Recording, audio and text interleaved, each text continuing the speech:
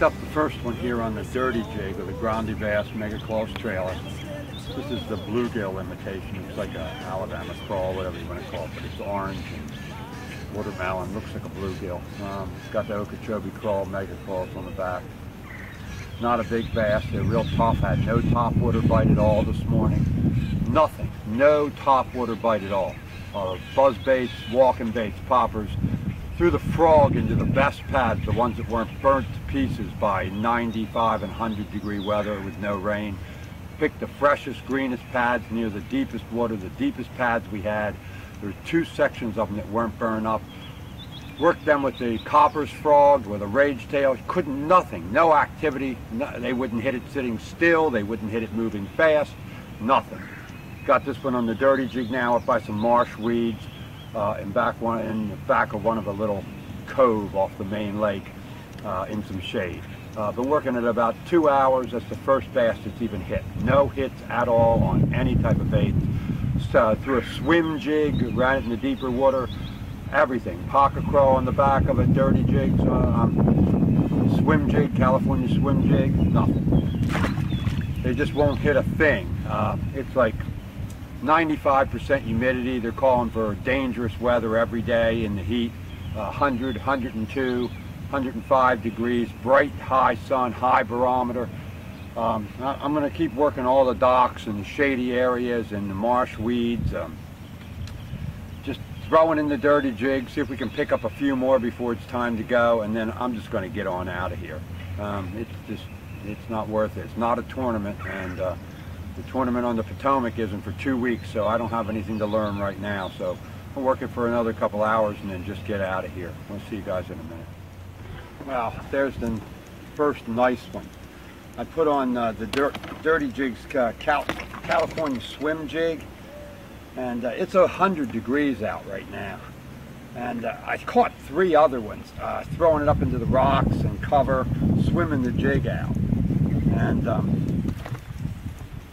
then I came back up into here and drank some more water. Heat was really getting to me, and I thought, well, I'll put this, throw it through the laydowns in here, see what happens. Swam it through, ½ ounce Dirty Jig's California swim jig with I put a Grande Bass Mega Claws on the back. The other ones that I caught were only about 1 pound. I didn't film them. They were up shallow and brush on the rocks, like I said, back in a creek, but they did hit it, swimming it out. But this one just hit just now. Now this is much better. It's not a giant by any means, but you know, a much, much better bass. I've got to get out of here though. I'm going to get heat stroke and I'm going to regroup. Hopefully these temperatures will go down, and I'll see you guys on the water on Sunday. Well, it's 10 o'clock, but it's just too hot. That's about all I can take. I've caught four bass. You saw one small one early that I got on the jig. That was actually just flipping the jig. The rest, the bigger one that I got and the other small ones, they were all swimming the jig. The Dirty Jig's California swim jig, ½ ounce, with the Mega Claws trailer on the back and Okeechobee crawl. When you swim that swim jig, if you haven't done it before, a lot of times it's a different kind of a hit. Sometimes it's just a little tick and it just swims away after it bumps a branch or grass or rock, some type of cover.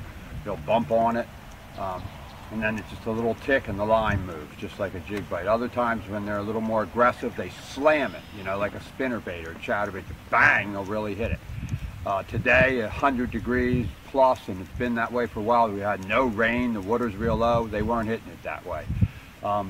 That last big one I caught, you couldn't even tell it was there, even though I was using that St. Croix Legend Elite. Just swimming it over a branch, then the lay down hits the branch, and then the line just went mushy. And I, of course, knew that was a bigger fish because I felt that so many times. But if you're not, you know, used to that, you haven't done it before, you could easily be fooled and miss that fish. So set the hook, and there he was. I worked some more lay downs down here in the shade, but nothing else was hitting into the back of the creek. So I'm going to get on out of here. If the temperatures drop, I'll go out Sunday with one of our site members, Jack Evans, and give him another shot at this. But right now, it's standing.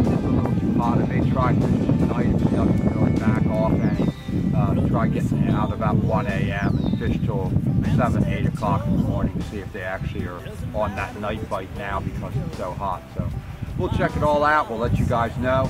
We appreciate it if you stop in the forums and register. We've got a full pro staff to help you with anything you like.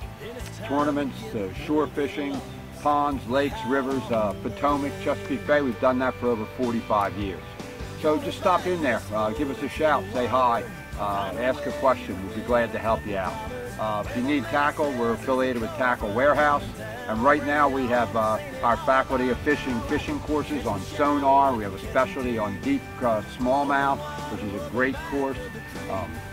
We've got all types of different specialty courses, advanced angler, beginning anglers, everything you need. And right now it's 15% off.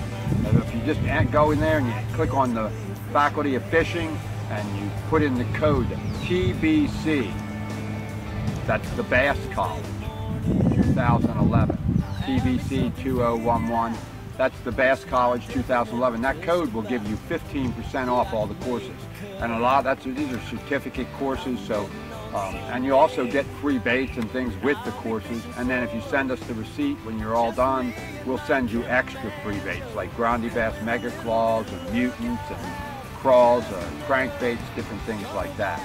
So stop on in. It's a great place to meet new friends. People will take you out on the water if you don't have a boat, help you with tournament tactics. We don't blank out the backs any pictures. We show you where we catch things. It's one of the few sites that do something like that. So I think you'll be pleasantly surprised. So we'll look forward to seeing you guys down on the water. This is Steve Von Brandt for the Bass College. I'll see you next time.